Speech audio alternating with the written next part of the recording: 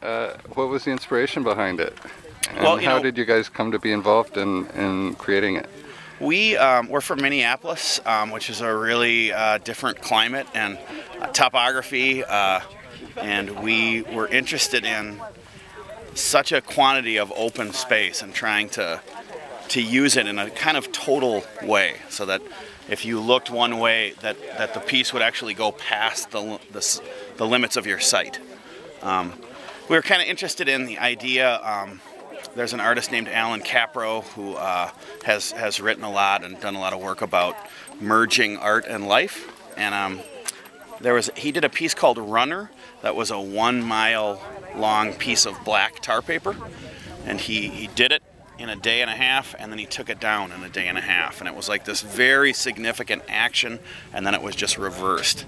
And we were interested in that idea because we knew we were going to do something that was temporary here. And in the essay that accompanies that piece, he talked about not really knowing an artwork unless you actually did it, you know. And so we were interested in we know that there have been a lot of works that have done similar things, you know, land artworks that are, you know, massive in scale, but we kind of wanted to do it more for the experience of doing it ourselves, I guess. So yeah, it's about 2 miles long. Is it really? Which is quite a thing, and you know. So it goes all the way over the mountain up there. Yeah, I mean, you can see the third peak is probably a mile away even from the first one. So it's quite a ways. Wow. And Sammy had a great rattlesnake encounter back there. Really? Yes. What happened? Sammy, well, he just was stepping over a rock, and you know, he heard the rattlesnake start on the top of that peak in the third. I won't be going there until the weather goes down. Yeah, like I thought maybe it was at the AZ West or something. Oh no. Yeah. I was feeling a little bit weird walking there. Yeah. Sure. With flip-flops. My friends talked me into going with flip-flops. I had some ants, but oh my god, I did have an ant bite my toe. That's why I'm walking. Oh there. wow, yeah. It's just a little prickle, but I scratched it. So the actual act of creating it is as important as the final product. Well, I mean, this was what he proposed, and I guess I'm not sure how I feel about that, but I think it's something that we're interested in exploring. You know? And so it was a really significant effort, and it's I think it's really powerful. I think when you go and stand on that first peak, and you look all the way down, yeah, there's sort of a dark gray ridge, and from there you can look down, and it goes, you know, it goes as far as you can see. And what's on the back side of the peak up there? Well, there's it's just sort of a valley, and it's just kind of a valley. It's really pretty. There's also another part to this. This is kind of what we brought to it, but this is actually a collaborative piece with an architect from Los Angeles named Laurel Broughton, and she has a studio called Welcome Projects. And she, you can see one from here, maybe two, but she placed these structural triangles of different kind of scale all along the line and out in front of the line. And so there's this really great experience if you actually do walk the line, where you encounter these white structures that are...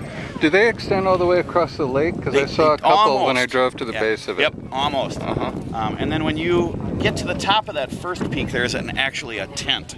And you can sit down and get out of the sun for a second and see the line going both ways. From a kind of a unique perspective, I think. Going from like when we talked about doing this with Laurel, you know, the idea was to go from one of the biggest, most open spaces you could find to like the smallest, one of the smallest spaces you could be in, which would be that tent.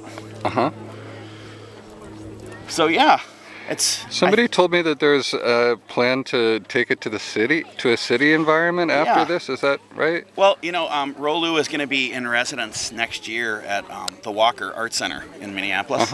And we have talked, we're not sure what we're going to do, but we have talked about playing with this span again, because we've seen it in such a defined way now, even though it's so large, and we think it would be interesting to just see again what it's like to install it in a really different way, a really different situation.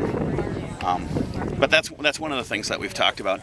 You know, when we were first doing this, I would describe kind of what we were doing, and a lot of people would say, "Oh, like Cristo," you know, and I always was like, "Well, yeah, kinda, but not really, too." You know, I mean, it's more about the experience of actually doing it than it is about.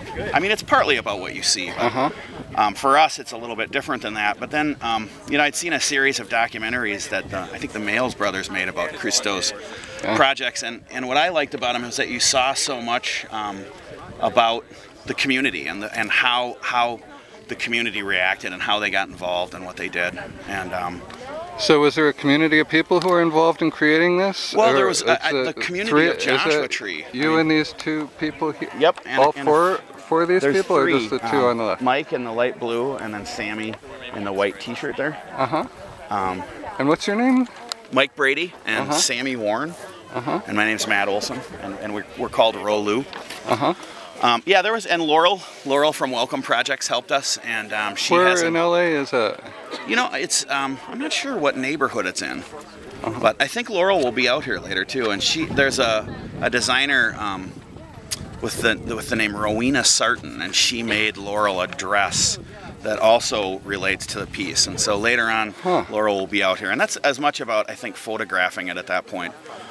And how we're going to kind of do a few experiments right at the end with the space. But when I was talking about community, I meant more just that people around these neighborhoods see this, and it's almost been more interesting to talk to them, because I think that the people who are here for High Desert expect to see things like this, but the community really doesn't, and so they've been really surprised. And a federal agent came out with a German Shepherd the other night and his badge out, and apparently this points right at the military base, and a couple of planes, like that one, reported this line, and they didn't know what it was, and they were concerned that it was some sort of a guide or something. And so it's been really interesting to talk to people. How far is it from the? Does it go on to the? It doesn't touch the base property at all. It doesn't. But I guess it points at it, and so you know, I never even thought of something like that. Yeah. And he was a really nice guy. And once he kind of understood what was happening, it was actually fun to talk to him. But I bet we've had 200 or 300 people that just live in this area that have come out to just see what's going on. People have been worried it could be a pipeline, or windmills are going in, you know. And so just a lot of interesting interaction in that way. And I think that was kind of a surprise for us. Really How long did it take to create? About a day and a half. Yeah. Day and a half of brutal work. As you can see, it's pretty hot here.